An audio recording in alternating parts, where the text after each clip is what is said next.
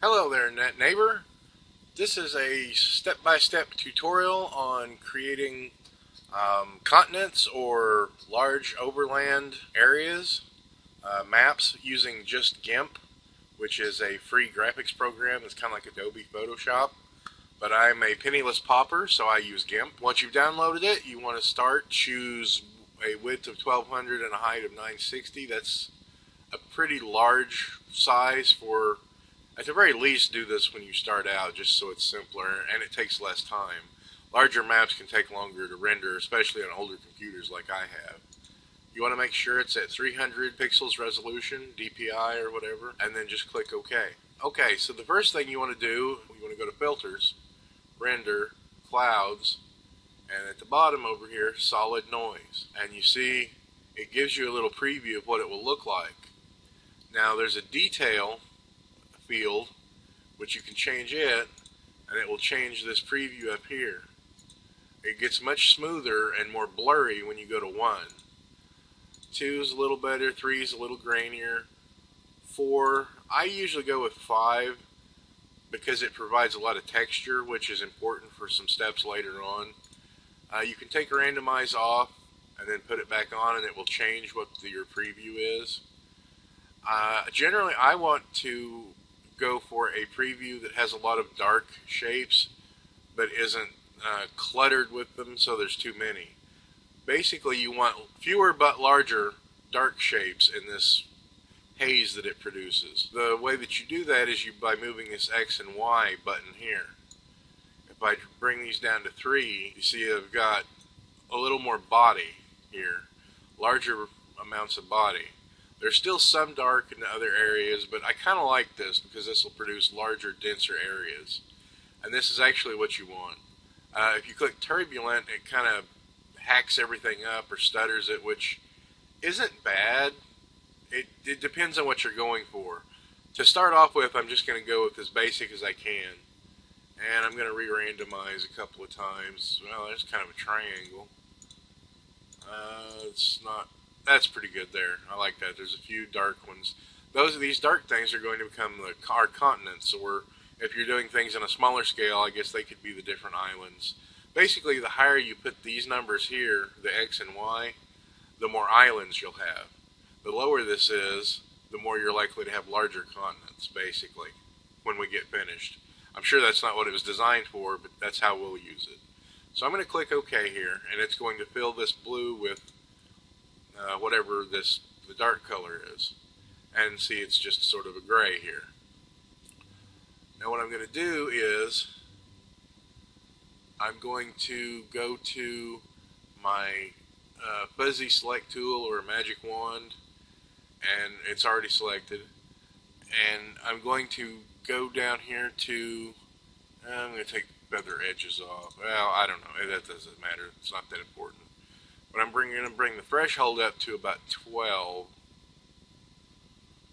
And I'm going to see what that will do for me, because I'm going to go right over here and just start selecting. Let me move this here.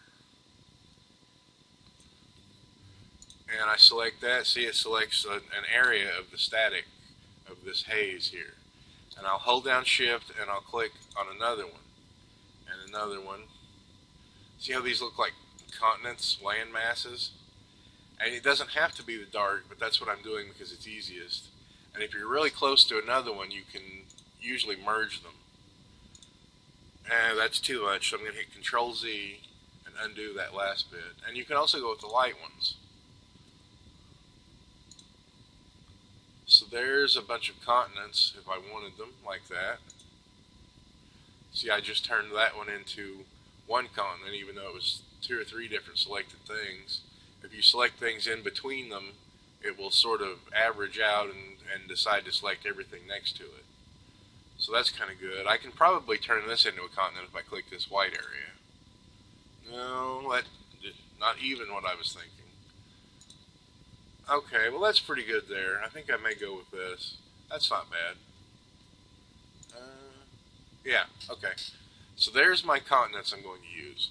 Now what I do is, I'm going to go up here, I'm going to select and then invert, which means instead of the continents here that I've got selected, I'm I'm going to select all the rest of this, which is going to be the ocean.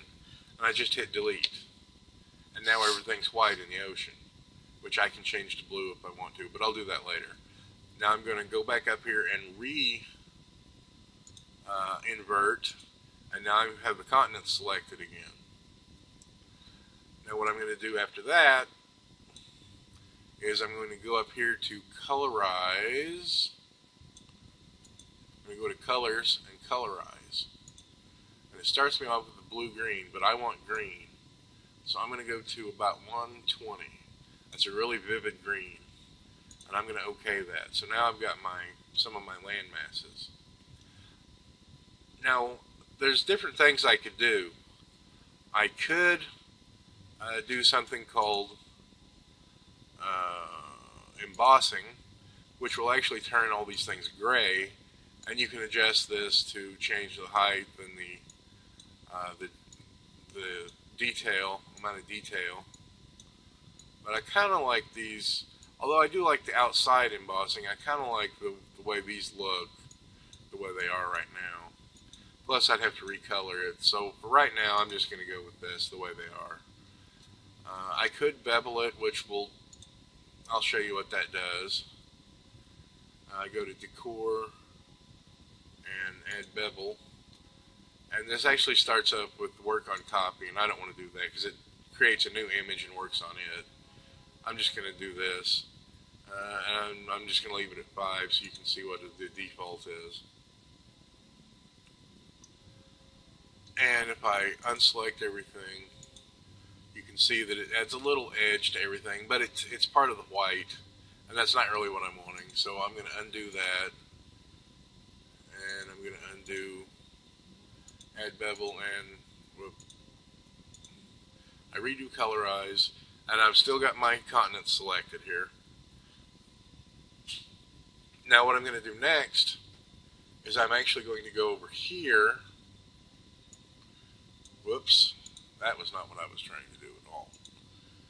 I'm going to go over here to the layers menu, and I'm going to create a new layer. And I'm going to call it, that was from an earlier thing I was doing. I'm going to call this one mountains. And it's also going to be 1200 by 960. And notice that it sits on top of the background. I can change the order these are in, but right now I'm just going to do mountains on top here. Now what I'm going to do is I'm going to unselect what I've got. Now I'm going to take my fuzzy select tool again, and I'm going to leave it at about 12, and I'm going to see if I can select a few things. Well, that's getting really more than I wanted. Okay, so since I know that gets more than I wanted, let's go to 6 over here.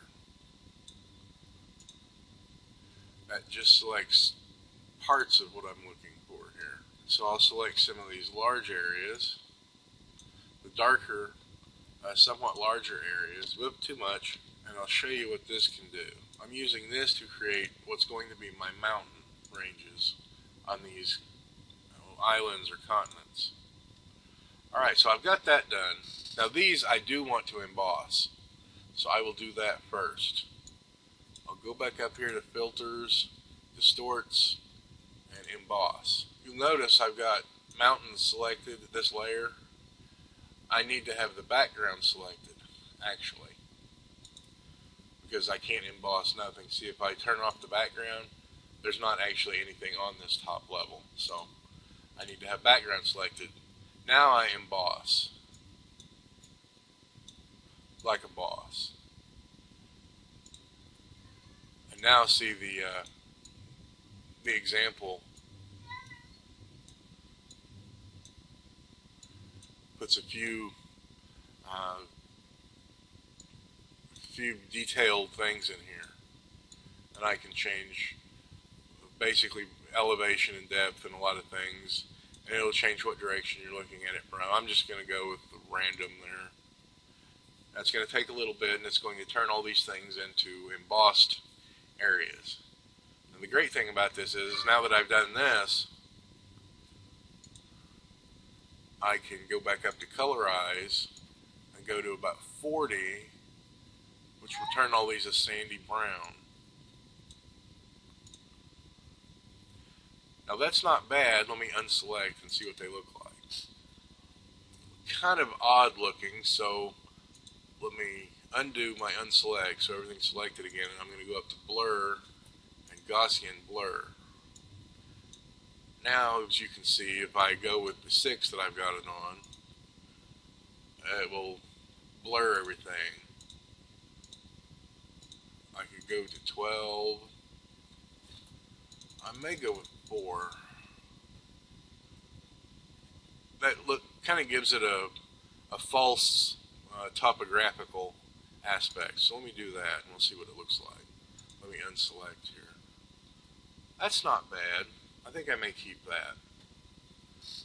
So right there you can see is my map so far, which is not bad actually.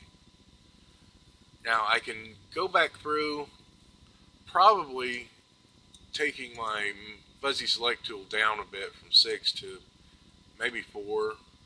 I could probably leave it at 6, but we go down to about 4. Well, let me go to 3. Now let's go through some of these things again. See there it's selected. What I'm wanting here now, I'm actually not wanting large areas. I'm not wanting contiguous areas. I'm wanting streams. I'm trying to use this to make rivers, and it's not cooperating with me on that one.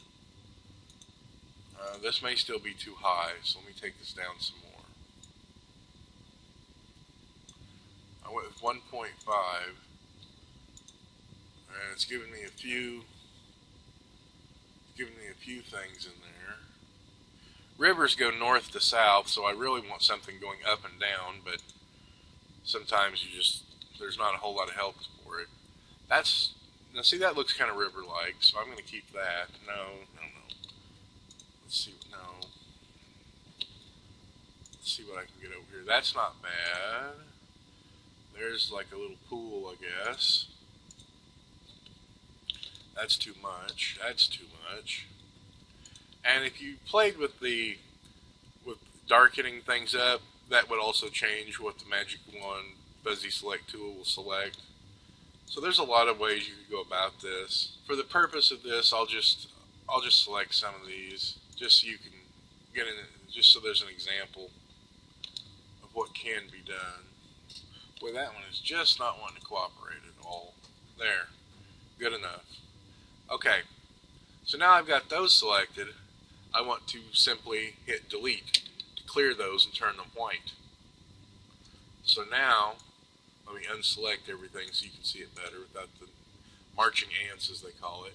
Now you can see I've got a bunch of blank lines on some of my continents, which will serve as my rivers. Now I make those by going up to this, going to select by color, and I click on the white, and that will select everything white and within this 60% threshold, which is everything that's white and really close off-white. As you can see, it won't select some of the dimmer whites or grays or blue-greens, but that's alright, I don't really want those selected. So I've selected by color. Now I go up to edit and then fill with foreground color, which I've already got set as blue. And now you'll see what that's going to do. And I can look right here and say, okay, that looks good. I like the way this looks. And I'll unselect everything. And now my map looks like this, which is not bad. Now, the only thing that really I need to do here is I can go up to my paint. I went to my paintbrush here, and it's set on size 7. I'll probably set it to about, well, let's see. That's a little large, but I'll show you for an example since it's easiest to do that. See, as I said before, rivers go north and south, and many come from the mountains, because that's where the rainwater collects and things like that. So you could do that. Basically, this is the artistic part, where you spend a little time deciding where your rivers are coming from and where they're going, where they empty back into the sea and into other rivers. And a lot of them suggest themselves. Pretty much these areas here that already have blue in them, it makes sense that they would empty back into the sea, so you can just clear some of that out yourself. And that's essentially all there is to this. It's not perfect, but if you just need a random map, if you just need a new, unique map, you can make these really simple. There's not a whole lot to it. There's a lot of other things you could do. You could go through and put, you could go to the brushes, which is on here right now, and I could choose to put a city. Let me raise it. I could put a city somewhere by putting a little star, and I could use the text tool to put a title of it, like Jik Jik, the city of whatever, and I could decide this is one continent, and you can of course use your paintbrush tool, or you could try to do more of the fuzzy select tools and make roads. It really depends on what you want to do, but this is really all there is to it, to making an overland map. And you can also use this to make copse of trees, and this, instead of blue for water, you could have this be desert or dirt, or you could have this be lighter green for shorter grass, and you could make forests instead of doing water. There's just it's really up to your imagination and how creative you are, and how well you think outside the box to change things into other things, and to approximate other ideas using these same techniques. And I got most of this from the Cartographers Guild, which is a great website for people making their own maps. So I hope you enjoyed it, and I hope it's useful. See you next time.